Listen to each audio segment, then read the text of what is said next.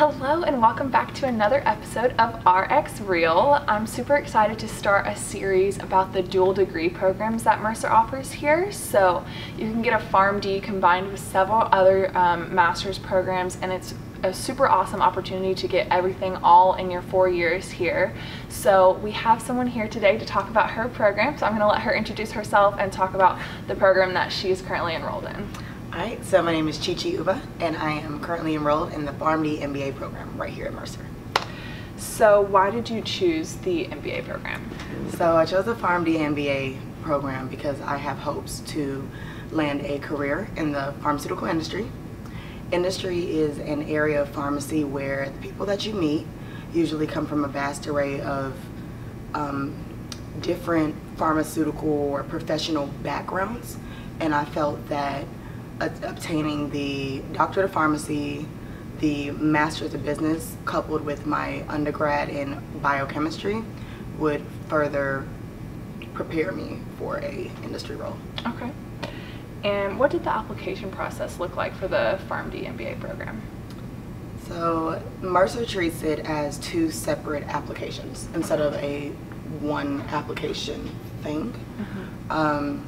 You only after applying to the school of pharmacy can you now apply to the School of Business. Okay. You check off, obviously you would have to check off your pharmacy requirements, make sure that you take your PCAT. Once the School of Business gets feedback that you've been accepted, only then will they tend to check off all your undergrad requirements, see if you've taken economics, see if you've taken your basic maths, and then they'll allow you to begin that process and assign you an advisor who will now give you your schedule and everything, so on. Okay. So what does your schedule look like compared to a typical Pharm.D student?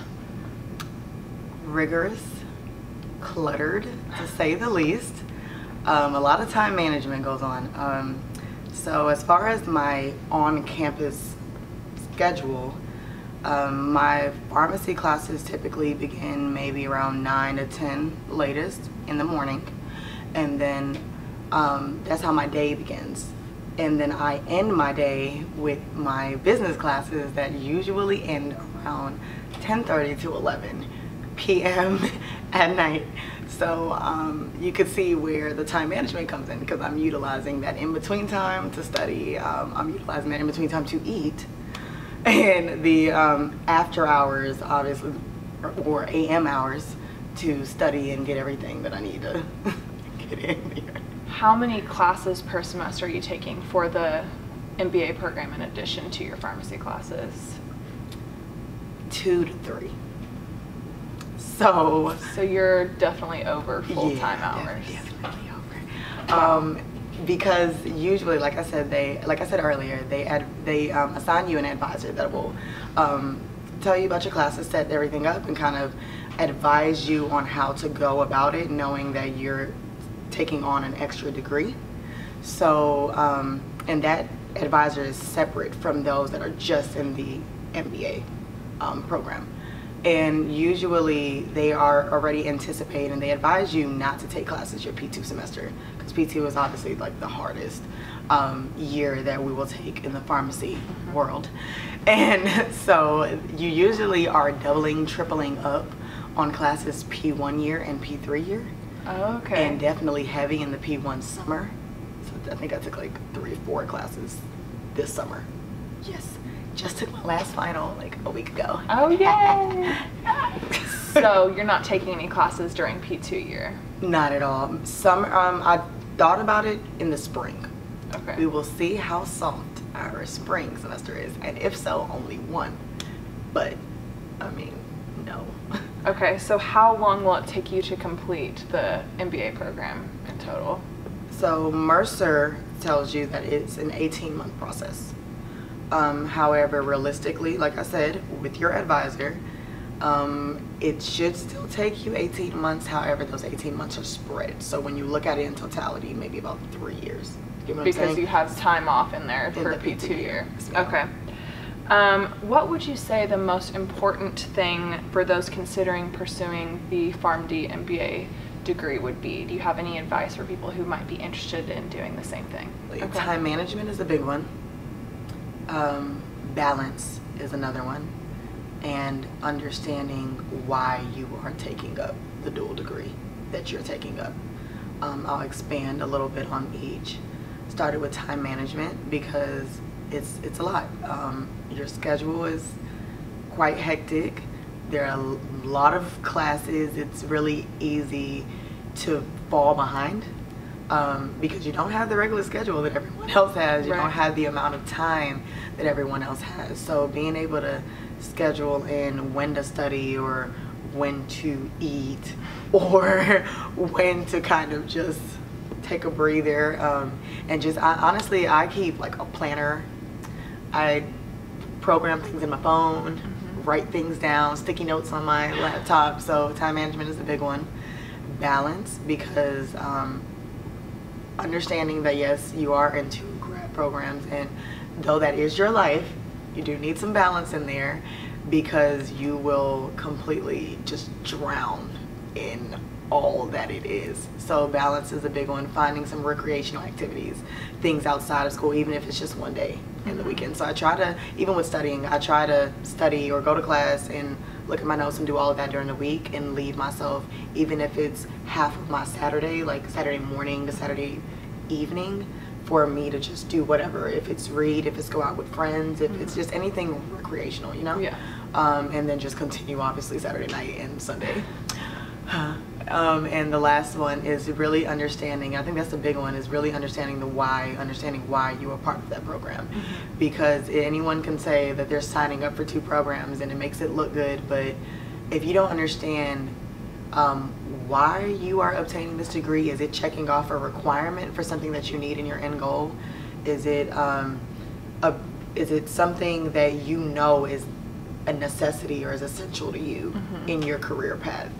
If you don't understand that end goal is what I use as my bigger picture when the studying just won't end and it gets overwhelming. So if you don't understand why you're doing it, you're just kind of like overloading yourself for no reason. You know what I mean? You're just studying and your friends are going out and you're just there continuing to study and you don't really have anything that's an anchor for you. You know what I mean? What has been your favorite part of your MBA program so far?